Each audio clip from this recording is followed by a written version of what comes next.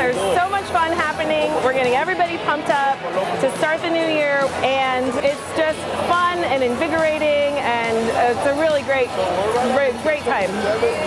There's a lot of new teachers, which is cool to see. The classes this morning were pretty helpful in getting us oriented to what Denton is about with grading and goals and all of this. So it's been helpful for us new teachers to feel welcomed and to understand what the new district is about. I came up to the job fair, and I met Miss Goodman, and I just clicked with her. I love what she was doing at NAVO. So always being new to a district, I feel like you have to kind of learn their grading standards and how they plan and what their expectations are for curriculum. And I feel like that's been the main focus here today, is learning what our focus is in Denton ISD, is not just learning and knowing, but understanding.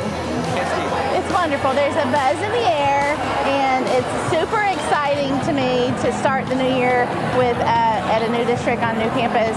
I can't wait to meet my students and all the other staff at my new school.